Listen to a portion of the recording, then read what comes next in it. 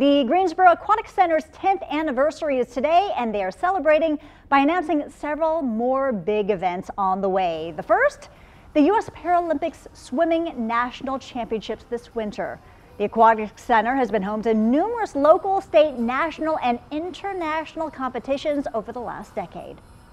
We know in dollars what it's brought into our community, and those are real dollars. They go into the hands of local restaurants and businesses, they go to hotels. We know, but there's also those intangible dollars where we get national and sometimes global media attention from the city of Greensboro. The economic impact of events is more than $150 million.